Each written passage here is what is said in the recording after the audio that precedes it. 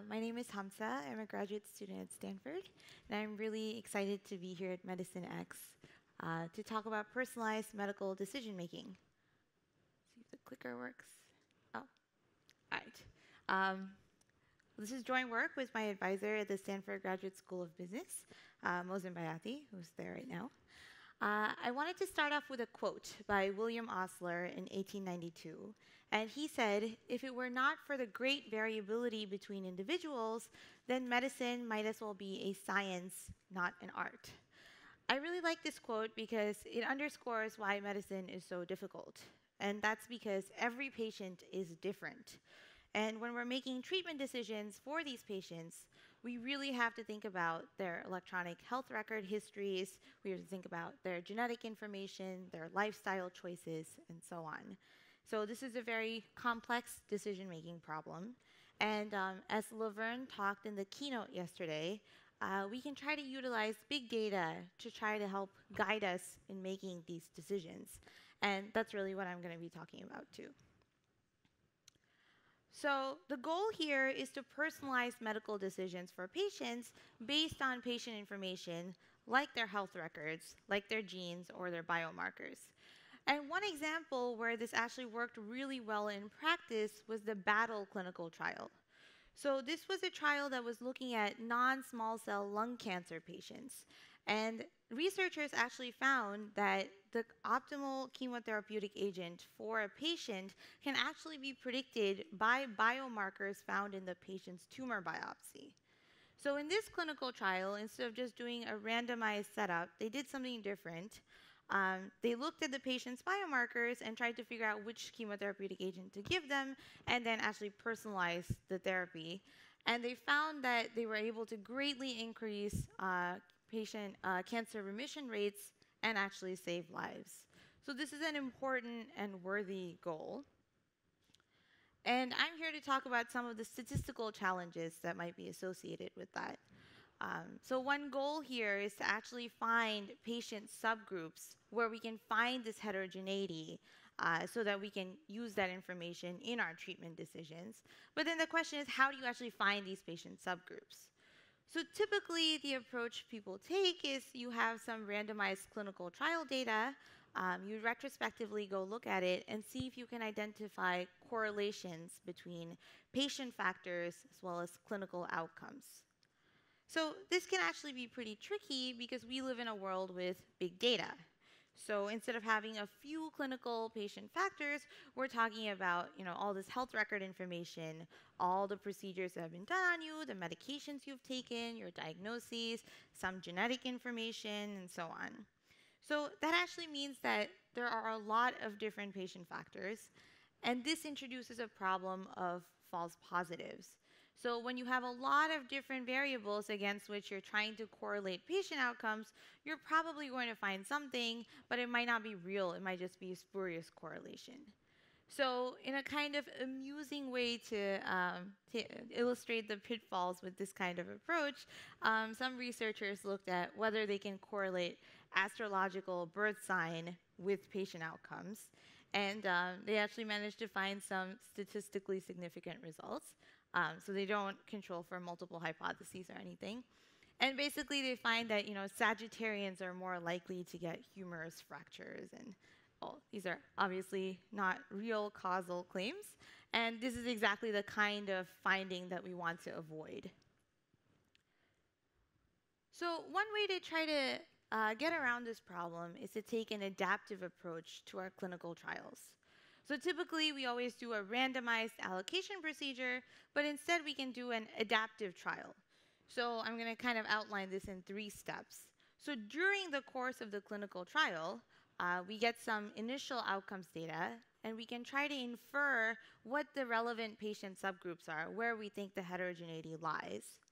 And then we can confirm whether this heterogeneity actually exists by modifying how we allocate the treatments to the patients.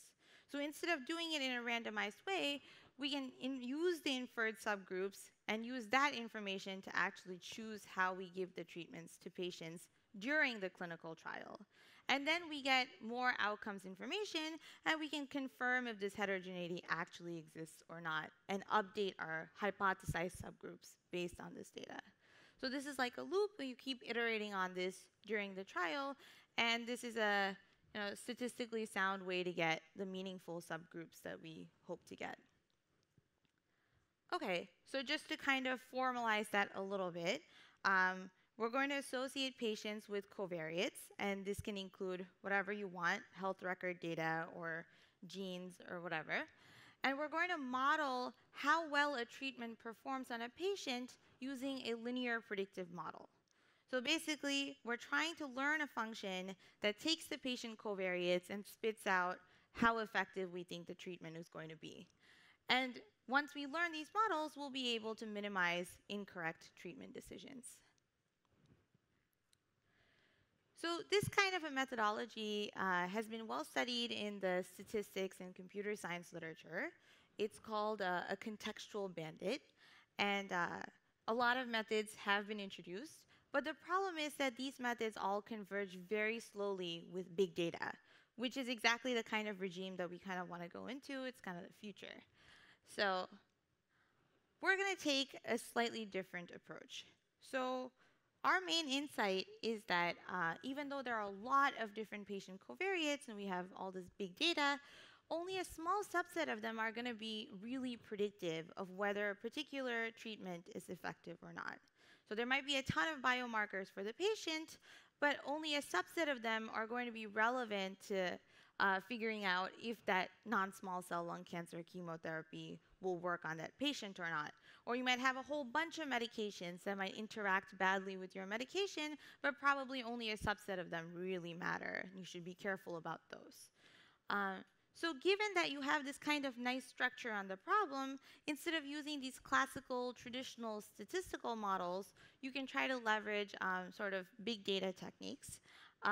So we're going to use something called the LASSO estimator, which helps pick up on this kind of setting where only a small subset of features are important. So our algorithm is what we call the LASSO Bandit. And how it works is in 4 steps. First, during the course of the trial, instead of estimating a regular predictive model, we're going to estimate a LASSO predictive model. And then we're going to randomize a few patients into each treatment. So that part is the same as a classical clinical trial. But then after that, for the remaining patients, we're going to optimize them based on the subgroups that we've inferred. And then we're going to use the outcomes that we observe for those patients to update these predictive models and also the inferred subgroups. And then we repeat this over the course of the trial, and basically this is going to give us the true predictive models and the subgroups.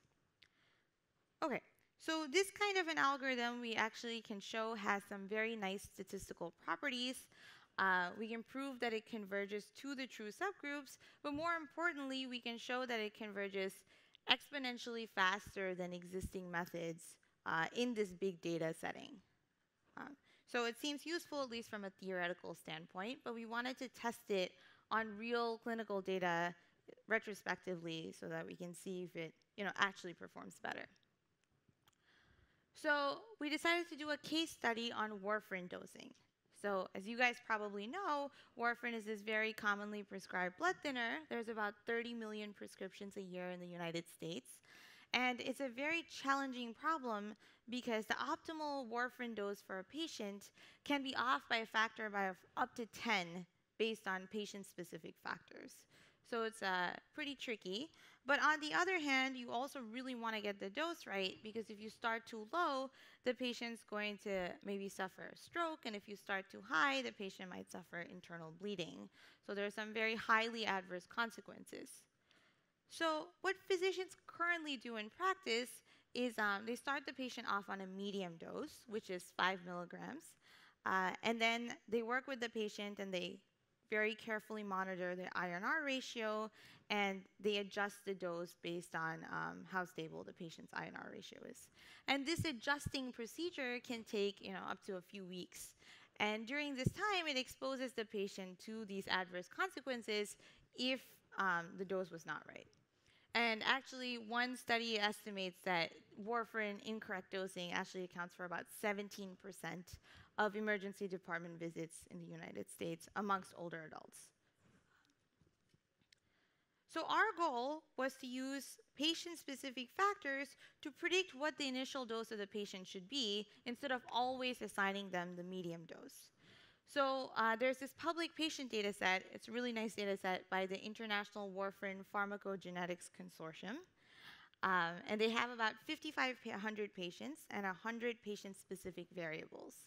So this includes demographic information, the reason the patient is getting the warfarin treatment, various conditions they have, various medications they're taking, and selected genetic factors that are known to correlate with the optimal warfarin dose. So this is exactly the kind of data we want to incorporate in our decision-making procedure, right? So it's electronic health record data and some genetic information. And how we model this problem is we're going to consider giving a patient a low, medium, or high dose as 3 different treatment possibilities. So this is just for the initial dose. And then we're going to have a binary reward. So did we dose the patient correctly or not? So we want to dose as many patients correctly as possible. And we're going to compare our algorithm to existing bandit algorithms in the literature and the physician who always starts off with a medium dose. And then I have something called an oracle, which is the best possible you could achieve from all of the data in hindsight. So this is kind of the gold standard. You can't beat it.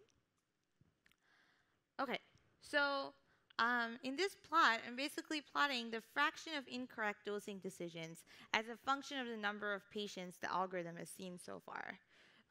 So without maybe getting into the plot too much, basically what this shows is that our algorithm converges much faster than the existing bandit algorithms, but it beats the physician after about 200 patients. So the physician always gets about 53% accuracy because that's the percentage of the population that's supposed to get a medium dose to begin with, whereas the remaining patients might get a low dose or a high dose. And our algorithm basically elevates that number to 65%. So it correctly doses about 20% more patients relative to the physician. Okay, so we took this to some clinicians and we said, hey, we have this algorithm. It seems to be better on average compared to what physicians do in practice today. And they said, well, that's nice, but you know, our giving a normal dose kind of hedges the bet between a low dose and a high dose. Whereas your algorithm can give a low dose to a patient who's supposed to get a high dose, or a high dose to a patient who's supposed to get a low dose, which is much worse.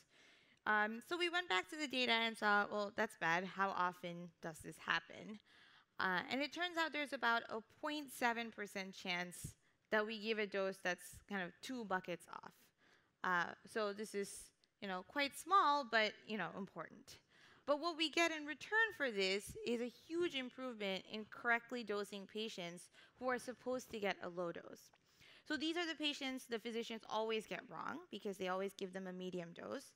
But our algorithm actually gets 57% of them correct the first time. So that's a trade-off that, you know, might be worth making depending on the clinical setting. But these are the kinds of caveats or challenges that come with these kinds of personalized decision-making algorithms. So just to summarize, to make time for questions, we introduced this LASSO Bandit algorithm for personalized medical decision-making. It has some nice statistical properties, like I mentioned. It actually converges exponentially faster in the big data setting. And it seems to have practical value based on this warfarin dosing case study. It seems like, you know, it's not just a theoretical guarantee, but it does converge quickly, but it has caveats, as I mentioned. So with that, I'm going to wrap up and take any questions from you guys.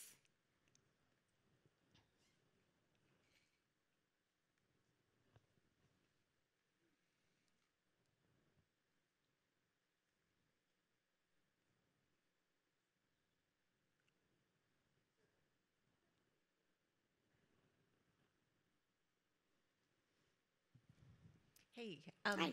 I just wanted to say that what we were just talking about is that you just did a beautiful job of explaining an incredibly complicated topic. And Thank you.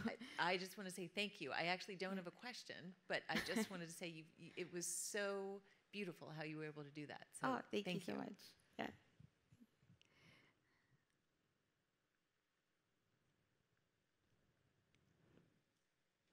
Yes, go ahead. I thought it was very interesting that the physician said back, well, there's a high risk. I wonder if you could understand whether what the high risk is for the physician getting it incorrect. And then maybe do a study to explain that the algorithm has a lower risk potentially than a physician who's making those decisions. Right. So, I'm not actually sure how this clicker works. Can you go back? Oh, there you go. Okay. So I guess what we're trying to show in this table is it's a mess of numbers. But basically, physicians give everyone the medium dose. So there's about 33% of the population that's supposed to get a low dose. So these are all patients who are going to be at risk for internal bleeding.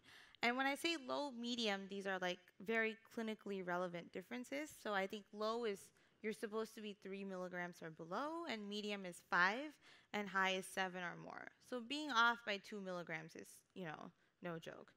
And then again, there's 13% of the population that's supposed to get a high dose. So these are patients who are at risk for, not getting sufficient coagulation. So if you had a good sense of what the cost was for a patient who gets a dose that's, so off, then it would be pretty easy to calculate the cost of what the physicians are doing and then compare it to the cost of what we're doing, of, occasionally being 2 buckets off. We had some trouble finding those numbers, which is why we didn't plug it into here. I think it also varies based on the frequency that the doctor checks with the patient when they're monitoring this INR ratios. It's an outpatient setting. One of the things that when we talked to this clinician, they suggested is that even if if a hematologist doesn't want to implement our algorithm exactly, if we predict a high dose or a low dose, and they start the patient on a normal dose anyway, maybe they can accelerate the procedure of adjusting the dose because they know that probably the patient's going to need a higher dose or a lower dose. And that way, they can play it safe and keep with the usual guidelines, but still use this information. Absolutely. Yeah. Thank you for the question.